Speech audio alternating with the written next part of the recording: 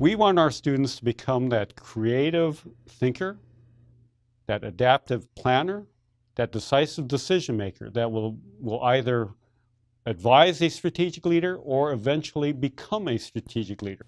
The United States Army War College Distance Education Program is a 2-year combined online and resident phase program. It consists of 10 core courses, an elective, and a project that you may complete in lieu of that elective. The program itself is very challenging, but it's very rewarding. It allows the student to complete not only their senior service college education, but also receive joint professional military education too, if you're chosen in that program, and you will receive an accredited Master's of Strategic Studies at the same time. So all in all, a complete package for whether it's a senior military official, a civilian, or an international fellow. The purpose of the orientation program is to introduce students to our curriculum, to offer them a chance to learn the expectations that we have for them over the 2-year period and to set them up for success in their studies. Time management is crucial for the student because many of them have additional duties, a full-time job, plus their reserve or National Guard duties in addition to becoming a War College student. They're also active in the community, and all those things keep on going, and so they need to figure out how the War College studies are going to fit into their lives. After they go through the orientation program, we hope that they take away knowledge of the resources available here at the War College, that they can pick up the phone and access their faculty instructor, that they can access library, and whatever they need for their success. We also offer a good host of tech support services since many of these students are doing their studies online. Through our resident programs, we hope that they gain the human experience of knowing that, we're here for them to help them and assist them in their learning. The distance program is charged to achieve the same outcomes that the resident program undertakes. And so strategic leadership is a fundamental course. There is a strategic leadership course in the resident program as well. It's the first course in our program because of the concepts that we introduce in the course are really the main building block for subsequent courses. Critical thinking, systems thinking, creative thinking, ethics, civil-military relations, the joint interagency multinational environment that strategic leaders work in. All of these are themes introduced in our course that are built upon in subsequent courses. My course tries to address the development or strategy formulation for our students. So one of the golden threads in our curriculum is our students should be able to develop national strategy, analyze national strategy, and implement national strategy and policy. And we teach them some additional analytical frameworks using international relations theory to try and make sense of how the world works, what's the role of the United States, what are our interests, and how do we pursue them.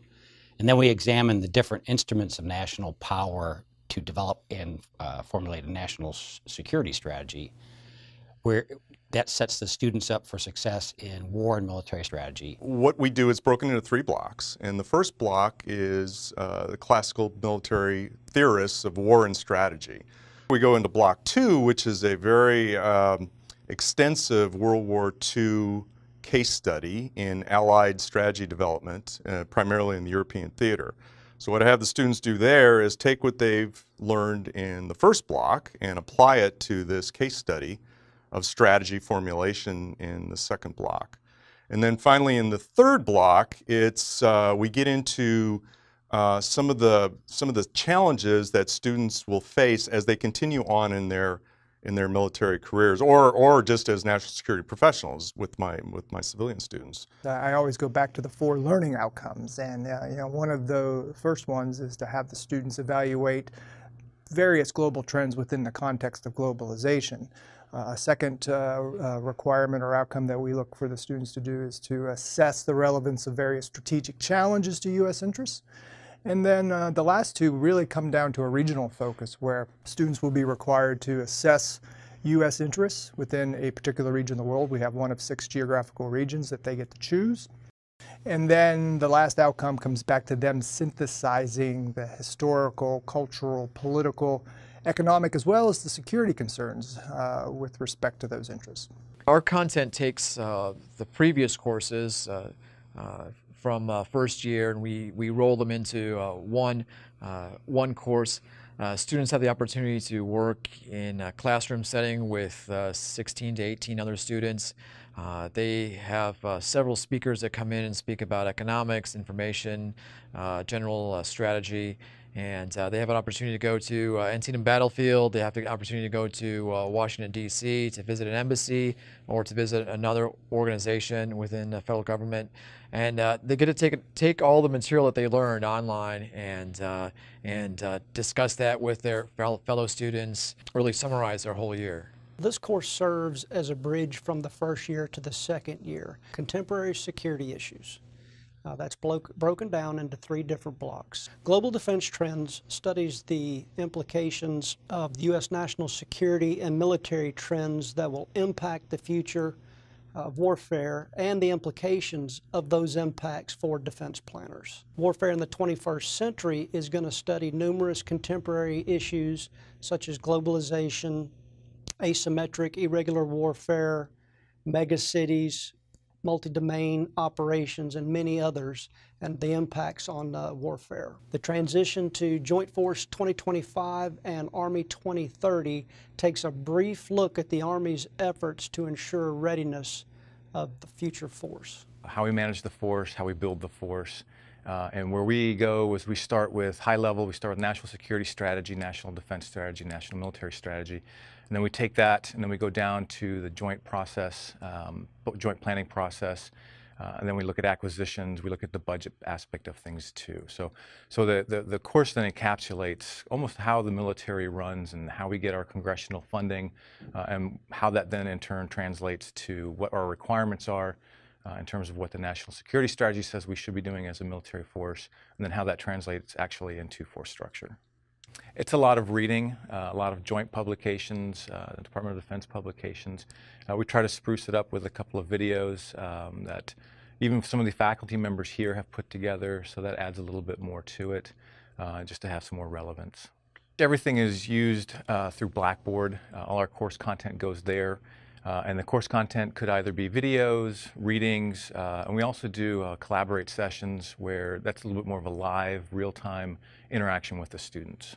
Jeff and I author DE 2309/2319. It's Theater Security, Theater Strategy Campaigning 1. And what we do is we take the students, we start them out with a study of the domains. We give them a picture of all the different domains of warfare, and then from there we go into the joint functions. My commitment to the course is obviously, and what I bring to it, is a maritime aspect. Being a naval aviator and being in the Navy, obviously, I give a flavor, that joint flavor, and that maritime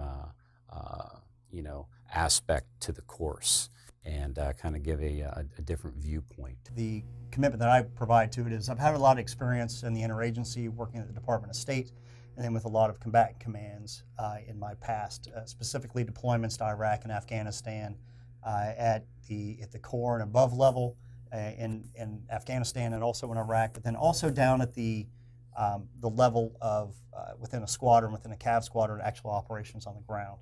So that's been my commitment to it. I also have a background as a planner, a joint planner, graduated from SAMS as well.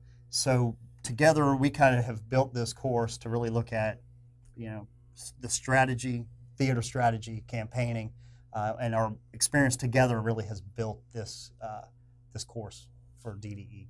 So the first block, we started talking about civilian control of the military, kind of going back to Clausewitz, how we take policy and turn that into strategy and then operations. And then we transition into things like assessments, center of gravity. Finally, we move on to talking some about risk before moving on to Block 2. And Block 2 is an Iraq case study where they analyze the 2003 invasion of Iraq and then the reframing that took place in 2006, 2007, where we transitioned to the surge. and the change from focus on building capacity in the Iraqi government to protecting the Iraqi people, and the success in bringing the violence down after that. Block 3 is kind of a capstone exercise. So we actually use a joint planning process to plan a operation in the South China Sea. This course offers a wide range of opportunities for students and for the instructors to delve into the heart of strategic thinking and strategic leadership. What we're doing is we're pulling together all the courses they've taken over the last 2 years, and we're doing it in a format that's comprised of lectures and seminars in order for the students to synthesize all of their learning up to this point. The content is based on strategy and strategic leadership. I've put together a guest speaker list that is phenomenal. They're 4-star or 4-star equivalent speakers. They're top in their field. And we have 9 Bliss Hall main platform speakers that speak to the entire class. That's 372 students and faculty members. And what we do is make sure that they're focused on strategic leadership in their arena, whether it's, information, it's combatant command responsibilities, or something else that's of interest to the students, like counterterrorism, homeland defense, homeland security. And with those 9 platform speakers, we build off of that, and we have 15 different noontime lecture speakers, so that we pull together all of the different pieces that the students have learned over the last couple of years and really help develop their ability to think strategically, to think broadly, to become better senior leaders. It's the final course of the DDE program. It's a culmination course, and it's where we pull all the pieces together for our students, and then they finally graduate at the end of my course.